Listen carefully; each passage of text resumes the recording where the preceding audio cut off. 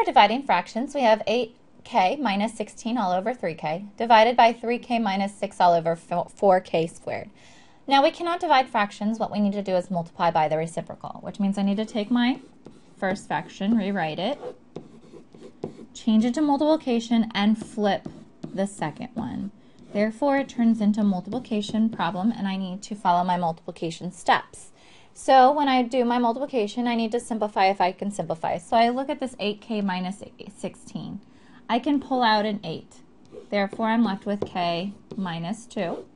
On the bottom of 3k, I can't do anything else, so it's left with 3k. Times. On the top here, 4k squared stays there. I can't simplify. But on this bottom, I have 3k minus 6, which I can pull out a 3. So I pull out that 3. I'm left with k minus 2. Now, before I multiply across, I need to simplify if I can simplify, which means I can cross stuff off if I can. So I see a k minus 2 here and a k minus 2. That's gone. I see a k here, and I have 2 of them here, so I get rid of one of them, so I just have one left. And then I can multiply across. I have 8 times 4 is 32, and I still have that k. On the bottom, I have a 3 times a 3 is 9. Then I just double check to make sure if I can simplify any more, I simplify, and then I'm done, which is 32k over 9.